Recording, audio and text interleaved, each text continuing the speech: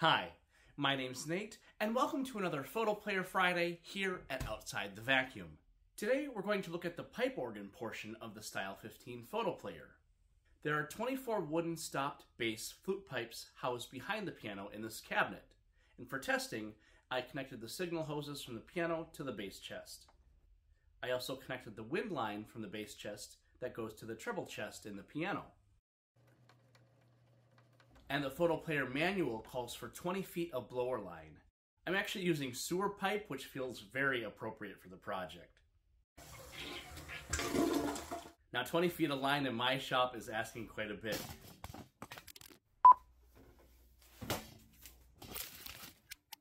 But after finding a place to lay it, temporarily, I was able to connect the regulator.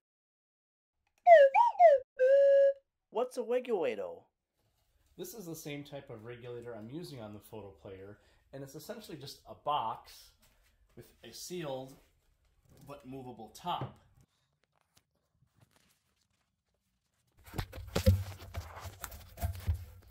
When we introduce pressure into this box, that top lifts up, movable top, and it moves this roller, which covers a screen, and that roller affects the size of the opening and therefore changes the pressure.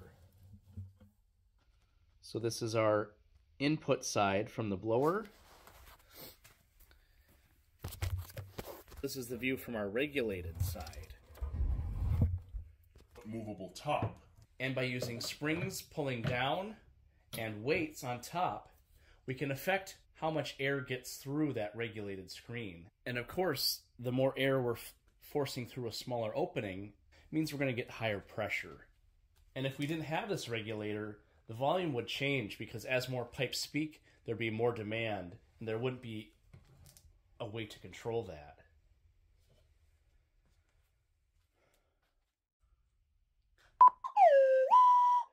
That's a regulator. And lastly, I connected the blower. Yes, it's a bounce house blower. With everything hooked up, the bass pipes could be tested. And of course, yes, there were issues. Now, I wasn't able to record the testing because it's a lot of stopping and starting, so we'll do a quick demo and an overview of some of the things I found. One issue was the pipes overblowing, or receiving too much airflow.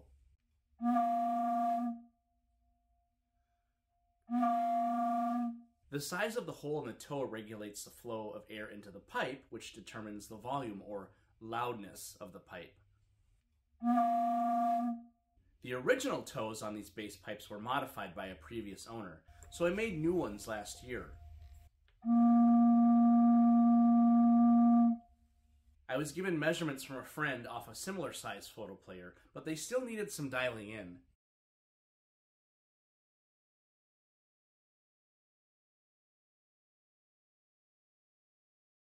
In some cases, I had to open the holes up for more airflow, and there were a couple that I actually had to take the hole size down with epoxy putty.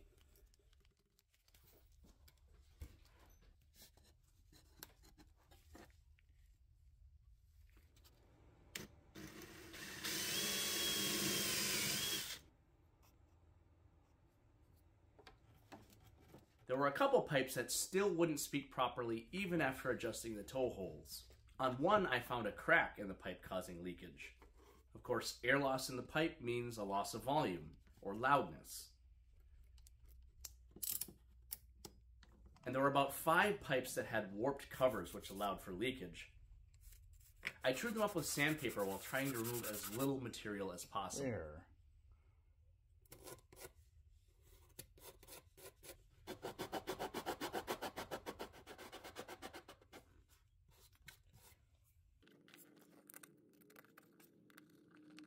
There was one pipe that wouldn't speak loudly because of a leak in the pipe stopper.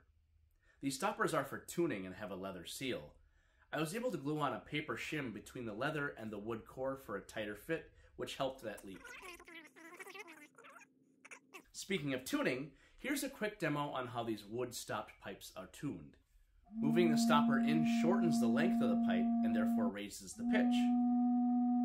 It's a lot like a slide whistle. Now, I didn't film the tuning because my camera can't record video and run the tuning app at the same time. Also, it's very boring. With the bass pipes sorted, the 37 wood-stopped flute pipes could go in the piano and be given a test fire.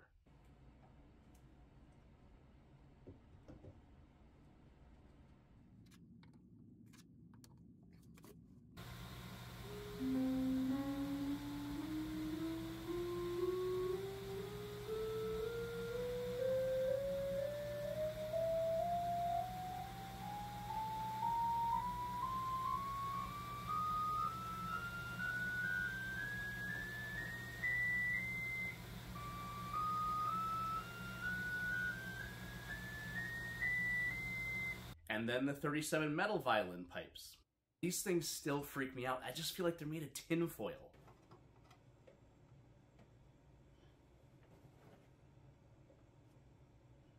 I'd sent them out for overhauling last year, so they're in pretty good shape.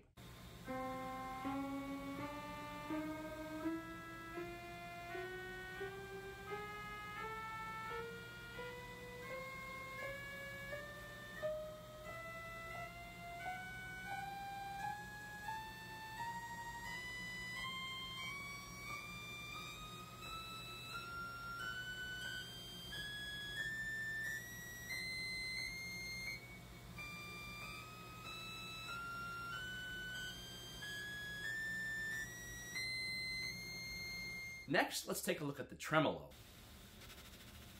When working properly, the tremolo gives a vibrato or ethereal voice to the pipes. The tremolo is essentially a valve that intermittently vents air from the organ pipe system, causing the pressure to fluctuate rapidly but consistently. There are 3 adjustments on the tremolo, and I could just not get this thing to work. So I took it off and instantly discovered that it was misaligned when it was installed from the factory. There are some times when you just gotta sock it to it. So I used a socket as an alignment tool to better locate where that tremolo should be mounted on the valve box.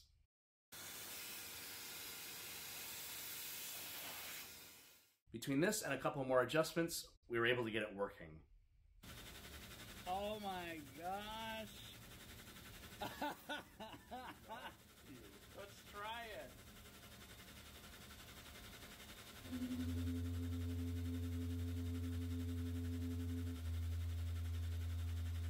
Alright, that's all the pieces of the organ puzzle in place. Now for a little demonstration, we'll run some music just with the player piano portion of the Fotoplayer, then I'll run that same segment again with some organ pipes and you can hear the difference. Now as we know, my shop is not a recording studio, so I apologize for the background noise, but hopefully this gets the point across.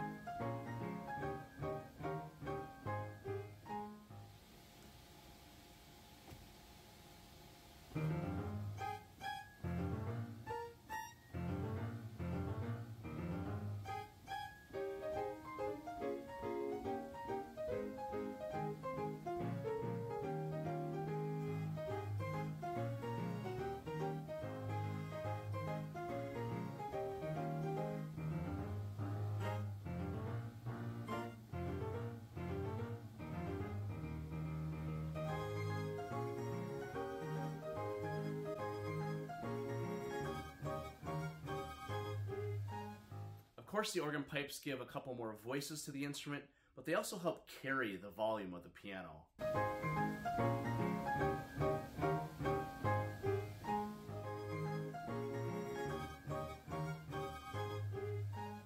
Thanks for watching. Next time, we'll take a look at a butt-ton of cosmetic details. And now I'm going to check the color, because I forgot earlier. Stay tuned if you want. No pressure. I apologize for the background noise. But background noise.